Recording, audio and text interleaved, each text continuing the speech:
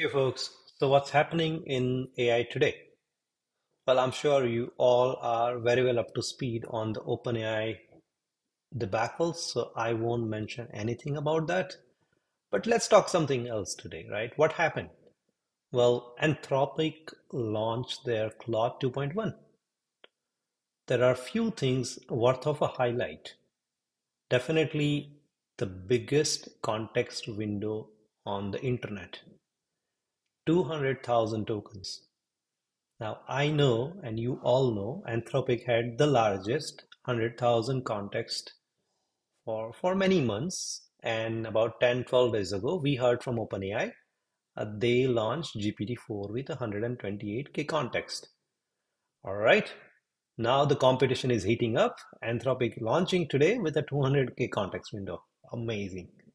So you may ask, what can I do with 200K context window? Well, you can do so many things. The first of all, it's a 200,000 tokens. So you can do anything you can do with 200,000 token, which is approximately 150,000 words. But it just doesn't matter what your number of word count is. What actually it meant is how many pages of document you can send, right? That's what your layman wants. 500 pages of information you can ship as a part of your single context window. That means you can ship an entire novel like Odyssey and start asking questions. Or you can ship all of your codes, entire code base. Can you imagine that? And then start changing your code base or asking question around where the quality issues are in my code. Maybe Claude will tell you that. But that is not the only thing. I think I'm more excited about the another launch they had today. That is more about reducing the hallucination. And according to their benchmark, they are reducing the hallucination by 2x. And it's amazing thing. Why? Because that's a significant gain in the honesty of a model. Model is telling that whether I know the answer or I don't know the answer instead of it hallucinating.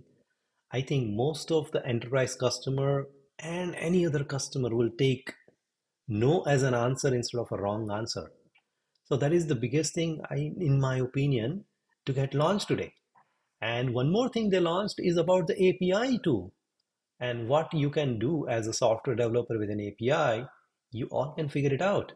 It's a new beta. It's not actually launched in production yet, but you can integrate with your existing processes. You can integrate with existing APIs. You can do a connect with your web sources. You can connect with your retrieval mechanism. And then there are so many things you can do as a part of your entire API usage.